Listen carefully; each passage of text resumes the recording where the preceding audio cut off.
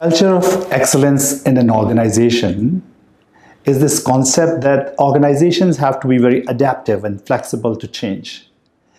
The way the world is changing, and it's changing very fast, only those organizations which are learning and evolving fast are going to excel and exist and thrive in the future. See, any organization is started by stakeholders for their delight. It can be monetary delight or it can be social value creation. And that can only happen if the organization that they have is delighting their customers. So for stakeholders' delight, customer delight is essential. And customers would be only delighted by the product or services that you are supplying if the organization has culture of excellence.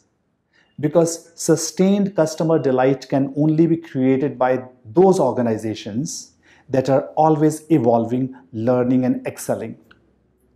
And underneath all this are your delighted employees. Because culture of excellence is created in organizations when employees are delighted. They are feeling proud of what they are doing. When people are happy, they are more innovative, they are more engaged, they are more productive, they are working at their peak performance zone for the organizations.